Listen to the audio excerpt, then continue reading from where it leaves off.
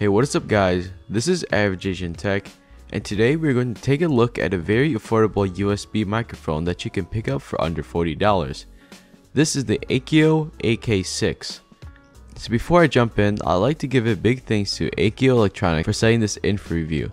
Their Amazon page and this mic will be in the description if you'd like to check it out. If you haven't already, make sure to subscribe so you won't miss any of my videos in the future. So starting off with the unboxing, you do get the mic itself, the mini tripod, a pair of in-ear headphones which sound pretty good, an adapter, and a USB cable. So taking a look at this mic, it has a mostly metal design, and since it is metal, you do get some heft, and I noticed that it is a bit heavier than my BM800. You get a bit of controls and features on the mic, such as a headphone port, an echo control, volume control, and a mute switch that isn't really a mute switch and more like a mute audio monitoring switch. Setup is pretty easy. You can screw on the adapter on the mini tripod and you screw in the mic to the adapter.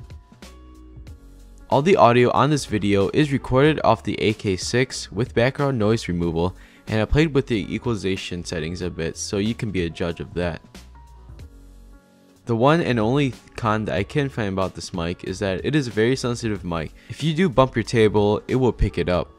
So overall, I think this mic is very good for what you pay for it. This would be a great mic for someone who's starting off and just wants something other than their onboard audio on their laptop or something like that. So let's go and wrap it up guys. If you haven't already, please like, comment, and subscribe. This is Average Asian Tech, and I'll see you in the next video.